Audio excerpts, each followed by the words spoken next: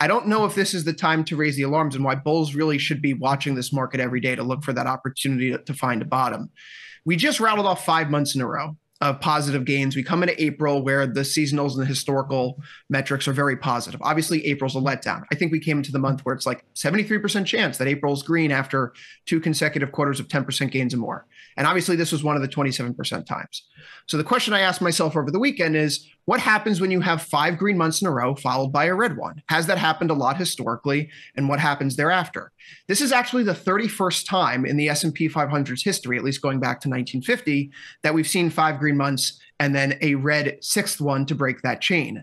1 month forward returns, 22 times up, 8 times down for a 1.88% average gain. 3 months later, 25 times up, 5 times down for a 3.86% gain. 6 months later, 27 times up, 3 times down for an 8.95% gain. And a year out, 24 times up, 6 times down for a 10.24% average gain. 30 occurrences is not a small sample size. In fact, I remember my CFA studies where they said N equals 30. You have to have 30 occurrences for it to be statistically significant. So this is something that I can't ignore. It's not like one of those, well, this has happened 11 times or the yield curve's inverted 7 times after the war. And you know, while that's happened 100%, it's only 7. So that's not statistically significant. Take it with a grain of salt. This is statistically significant. So I look at this market and see a 5 or 6% correction. While the sentiment is bad right now, that's why this week for bulls, from my point of view, you just need sideways movement. You need basing here.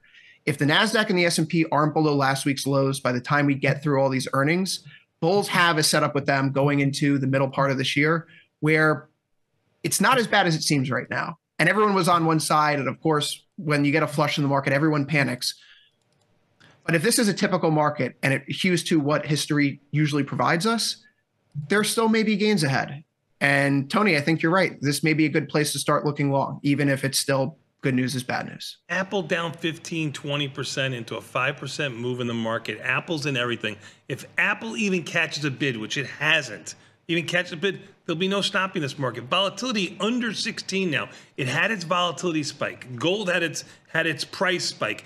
The market had its big spike lower. You two even talked about, I'm talking about Chris and Ilya, that 5,000 number kind of, you know, it wants to be attracted to that. When we were 5,080, where we are right now, we got to a little bit under 5,000. I mean, I can't see how the narrative changes. It almost seems like a perfect setup to me. It almost seems too good to be true at this point, in my eyes. So I don't disagree. And Lord help us if Tesla catches a bid. First of all, I don't disagree with any of that. And I want to say one other thing that I think you'll be happy about. I think you're actually reading it. I think you're reading it a little bit. I think the things that you're looking at are all valid, but I think the real key here is the bond market. And I think I've been arguing that it's not about bonds aren't giving us any indication, really. I mean, no, I understand, but I think bonds are cheap relative. I think stocks are not cheap.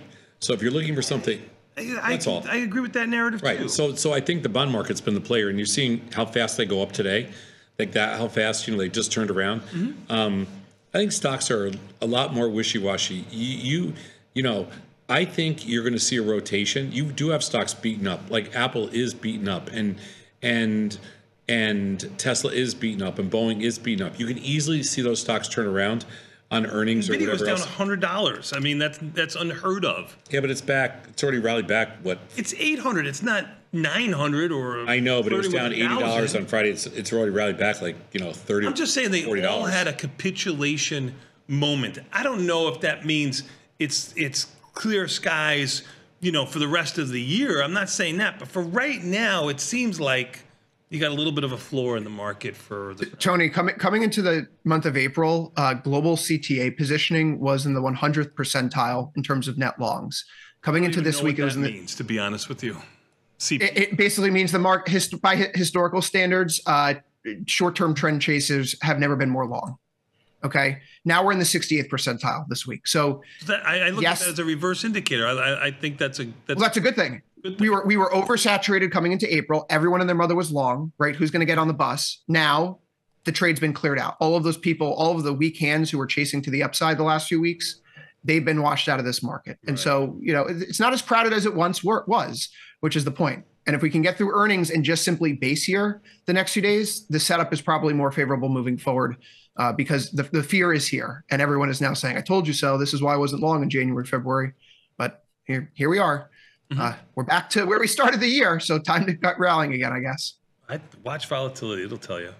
I think volatility has been the best indicator. I think volatility has been the best indicator. I think bonds have been the most difficult one. And I think looking at some of the old bellwethers have been really tough as well because they haven't carried this market. But I would caution you right here, after that last down move, I'd be very nervous that this is a head fake. Yeah, sure. And it very well may be. I think it's a head fake. I think it's a head fake. And Tom, can I put a little meat on the bones to your comment about volatility? Sure. For people who are watching the market Thursday night, when the whole Israel responding to Iran chain of events was going on, I tweeted out that oil vol and gold vol hadn't gone up over the course of the events, even when oil was sitting up $3 and gold was sitting near its highs of the day. And because oil wasn't going up, the market wasn't pricing in that additional geopolitical risk premia.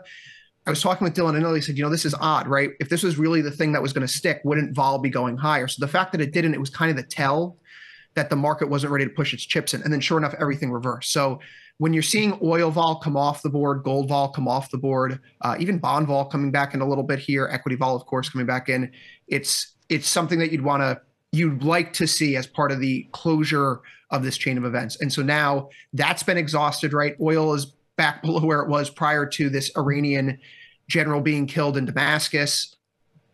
Gold, while it's not there yet, it has seen a significant down move, as has silver. I think this catalyst is exhausted, and now we're focusing back on the Fed and earnings and economic data. Been a hell of a rally in gold and oil this morning. Plus, you have gold's down $5, but yes, it is $35 off of its lows. And you have Passover, which might put a little bit of cap on the tensions in the Middle East. So who knows? I don't know, man. I would hope. All guesses. I can solve all the Middle Eastern problems by just forcing everybody to eat Jewish brisket instead of Texas brisket. I'd solve all the problems in the whole world. They'd all move to Texas. Almost overnight. Yeah. So what do you think so give me the Vecchio call for the rest of the week here. Because we didn't get your call on Sunday night. Chop sideways. That's it. If I'm doing pot odds, if you say like it has to be directional, I think down still is the way to go in the short term. But this is about weathering the events, right?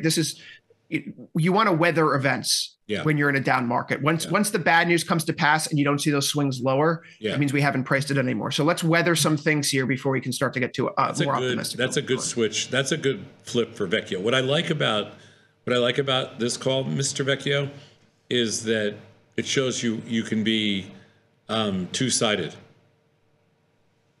Like a two-faced. I'm just kidding. Well, yeah, Tony, you pointed out 5,000 was a level that we were talking about because the technical move was if you get below 51.67, you have a measure move down to 5,000. At that point, like it doesn't matter if you're a bull fundamentally, just let the market do its thing and stand aside. And now that we're down here and you look where we closed on Friday, like 5,003, that's pretty darn close. Well, we did get overshot 49.60 or 49.70. But around geopolitical 30 tensions. Handles usually, like for a technician, here's what I'm going to give you some pushback. If you're saying 5,000 is supposed to hold, where do you hold them to? 49.80, 70, 60, 50, 40? I don't know. That's the point of it, with technical analysis that drives me a little nuts. You go 30 handles, which is outside of an expected move for any daily move. You say, well, I'm going to get out here. It's a hard one. It's a hard one to say. No, I get it. And there's no holy grail, right? This isn't like Indiana Jones and the Last Crusade where like I've chosen wisely and now I have the perfect trading strategy that works 100% of the time. Sure. So yeah. Totally agree with that. But there are overshoots. But now you're seeing the basing in the areas where you'd like to see basing technically. It's not the prettiest thing, but patience. Let's let the market tell us which way it wants. We're going to call this a nervous rally. I think it is nervous. I think it is a nervous rally. Yeah. 100%. It's fair. 100%. It's a nervous rally. It's good. It's still good for premium sellers. Our theta numbers are the highest they've been in almost a year. That's good. Yeah. Yep. Very good.